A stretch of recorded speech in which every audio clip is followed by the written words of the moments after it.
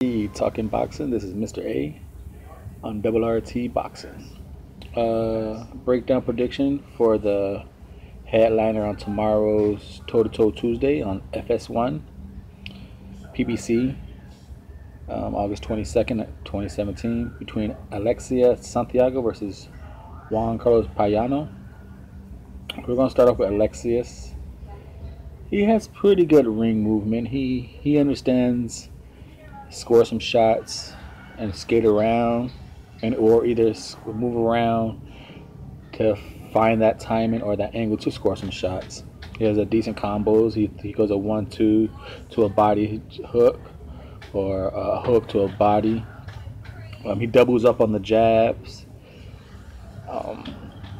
That's about pretty much. I find more flaws than the pros with him. Now he's open to a overhand right consistently, so he'll throw the thing. He's easily countered just right over his jab. And when he does throw his combos, which are nice, his head straight up in the box. He doesn't move his head or nothing. He just it's there. That's why he gets caught with so many overhand rights, because when he throws, his head is right there. So there's no head movement. He has heavy legs. He doesn't when he's he can move around the ring, but when he's throwing punches, he's not using his legs. It's just real heavy, and he needs to be first. When he throws first, he gives himself a better chance.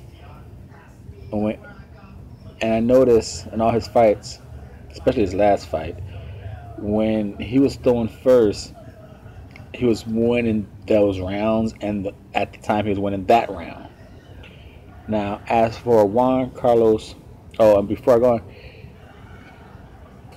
the fact that he has no head movement, he can't handle speed, because the speed kind of freezes him, and he just stands there, and that bleeds in right into Juan Payano.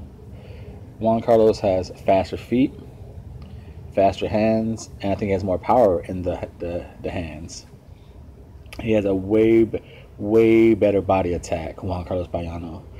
That's one thing. I don't see much of Santiago ever going to the body, unless he gets hit to the body and he tries to answer back. He doesn't really aim to the body. Like I said, he goes a jab, and maybe to a body hit, but he doesn't constantly work the body. He's about I'd say about an 80%, 85% head hunter. Now, as Juan Payano, I think he's just too fast for him on his feet. I think he can use all the angles on him. He's gonna 1-2 him. Yeah, I think Juan Carlos is gonna start off on the body and then work himself upward. And I believe that the speed is gonna be too much for Santiago. I think Juan Payano he's good at creating angles. He's good at hitting, and then skating up to the side, not going straight back. Another just quick little breakdowns. Now, on the prediction wise, I think I'm going with Juan Payano to win this fight. I'm just trying to think, is he going to stop him or decision? Because he has too much foot speed and coming in and out of combinations. He could dart in, dart out, to the side. And I think Santiago's going to be lost trying to track him down. I think he's going to wear Santiago's body down. He's going to tire him out, and then the headshots around.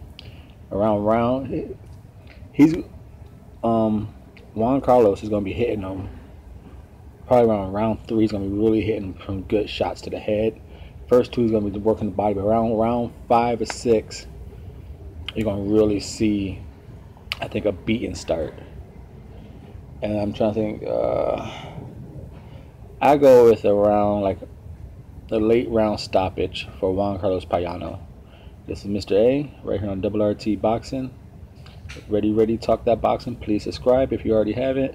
Share the videos, leave comments, thumbs up, make them blue, please. Let's get this channel growing. Thank you for your support.